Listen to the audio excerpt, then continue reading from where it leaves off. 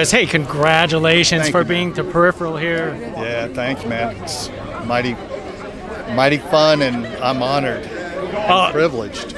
I can tell you, you are a very interesting villain in this series. Oh, thank you. I appreciate that. How do you get into that mindset of yours? I mean, it's one of those things where it almost seems like you're very conniving, like you have a master plan. Yeah. Well, quite frankly, you know, I use as a blueprint what's on the page, and he's so well written. He's so well written, and the choice of words were very specifically written, the way he speaks. And to me, that helps shape the character. If he doesn't use like full sentences, he won't put like certain, like if he's going to say something like, what the F, he just says the F, you know, and this happens all throughout, and I was very cognizant of that, and I wanted to say everything exactly the way it was written in the on the page, because it says something about his use of words and the sparing way in which he uses them. So, you know, and as far as the conniving or just I think after 40 years of doing this, you just sort of, you know, if you're in touch with those emotions, then you just sort of call up on them.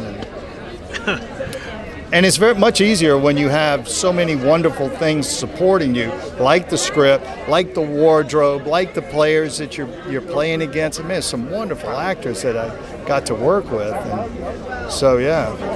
Speaking of wonderful projects, you jump from Westworld to something like the Peripheral here. I want to say, you being in the near future, were you kind of glad that not dealing with robots?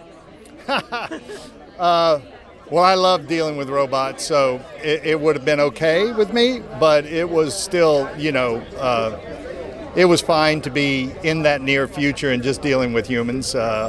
But, you know, he's introduced to some freaky stuff. I don't know how much you've seen, but... I've seen a bit. Yeah. So, if you've seen 6? Yes. Yeah. So you've seen he was introduced sort of rudely to a particular thing from the future. So, yeah. So you can never escape sci-fi, is what it is. That's right. You never can. Yes. Well, it's excellent. Well, one more thing, and I loved everybody's Southern accent. How much did you have to work on it? Not very hard. I'm from Louisiana. Okay. Do you hear a Southern accent when I speak? Just a little bit right now. A little bit. I've been here. But on the series, it was. Yeah, it was full blown. Well, you know, I like I say, I'm from Louisiana, and so a Southern accent is not hard at all for me to call on. And I've done different Southern accents. I've even done Cajun accents and things where very different.